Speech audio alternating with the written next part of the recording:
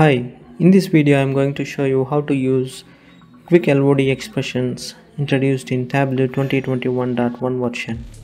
With this feature, you no longer need to write the full calculation in the calculation editor.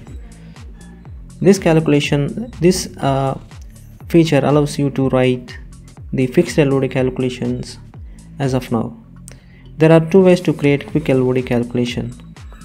First is control click the measure you wanted to aggregate and then drag it to the dimension you want to aggregate on. Here I am going to drag it on the region. As soon as you drag it on the dimension, a new calculation is created in the measure shelf. If you right click and edit, you can see the calculation written automatically. You can change the type of LOD here. Let me click OK. So let me show you the another way.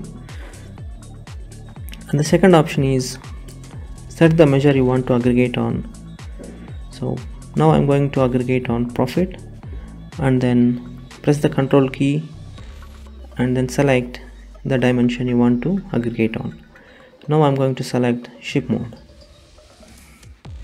If you right click on the dimension and then go to create, now we have the new option LOD calculation. Just select LOD calculation. So now the calculation editor is opened with the fixed LOD calculation written automatically.